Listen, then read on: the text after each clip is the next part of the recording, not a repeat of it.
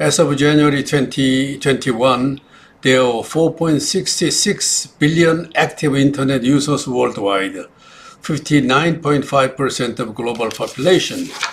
Of this total, 92.6% access the Internet via mobile devices. Compared with the number in 2005, when only 16% of population was Internet users, it is truly a remarkable development. However, there is a striking divide between the developed and developing countries in the use of Internet. According to the ITU, while Internet users in developed countries accounted for 86.6% in 2019, it was only 47% in developing countries. I believe that countries with limited capabilities and resources, either physical or human, are at a clear disadvantage when it comes to value creation through digital transformation.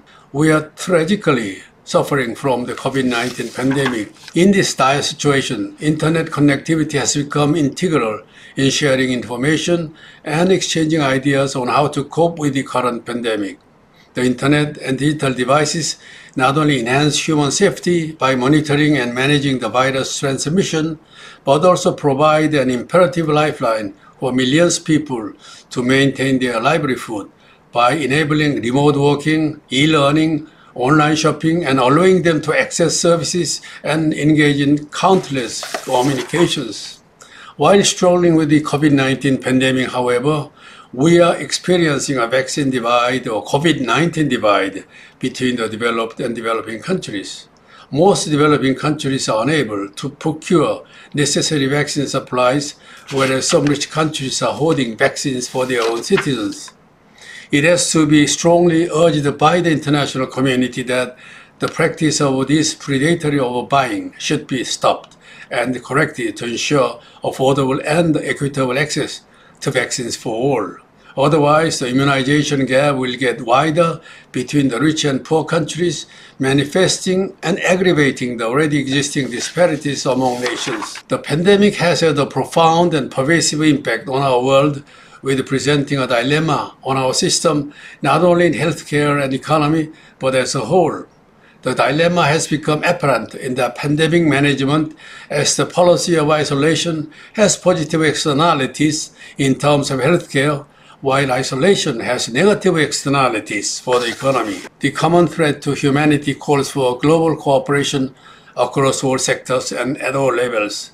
In dealing with the COVID-19 pandemic, we have to learn from the past. In this respect, we must pay very close attention to the recently published United Nations Secretary General's report of our common agenda.